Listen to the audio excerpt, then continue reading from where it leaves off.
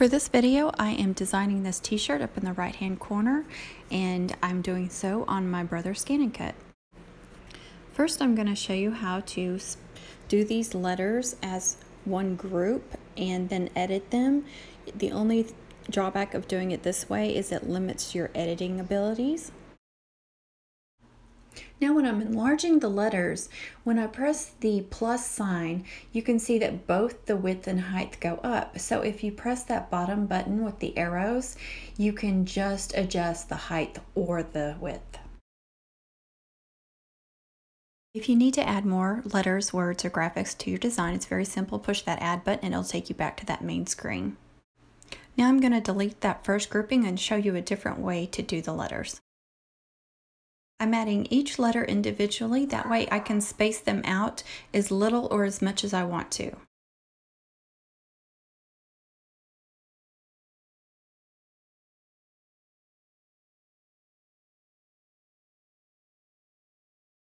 Now I'm going to space out each letter, and I always start at the end and I do more, like I'm going to space it out 5 times, and then the next letter I'll space out 4 times, and then 3 times, and then 2 times. And that usually gets me right about where I want. If you enlarge it, you can tell really how far apart those letters are.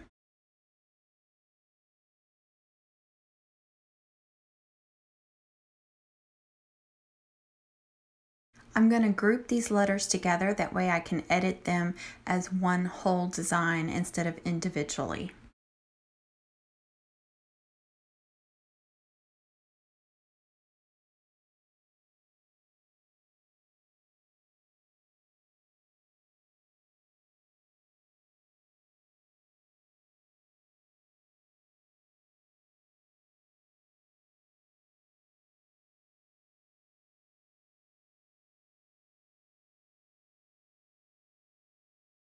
For this design, I want the width to be right at 11 and the height to be right at 4 inches.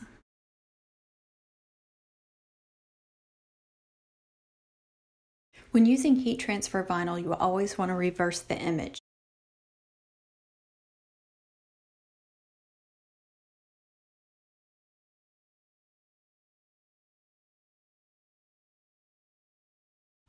This is just to kind of show me where my image is going to be at on the shirt and how far down I need to place it. I usually go about 3 to 3.5 inches below the lowest point of the collar. You always want to place your heat transfer vinyl shiny side down and the dull side up.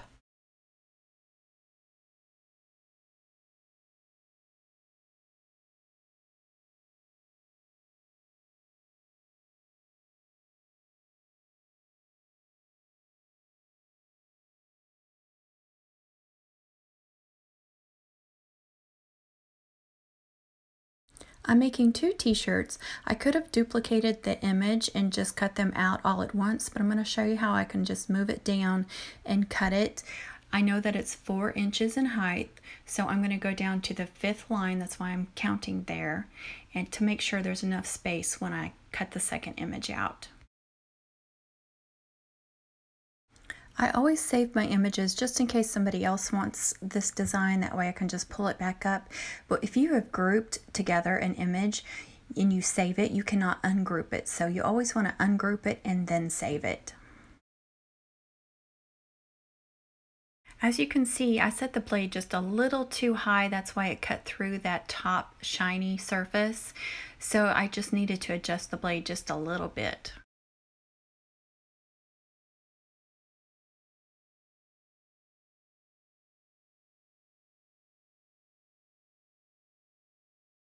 Now for my not so favorite part, I need to weed the vinyl, and I'm just using a seam ripper.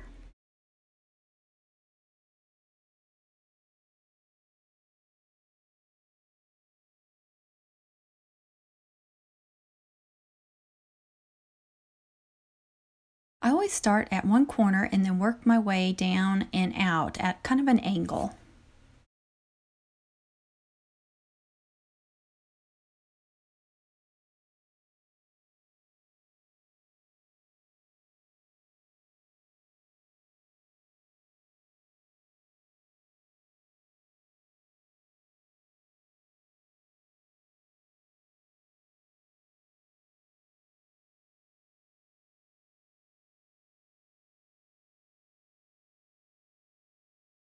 It's important to get every little speck of vinyl that you don't want on the image.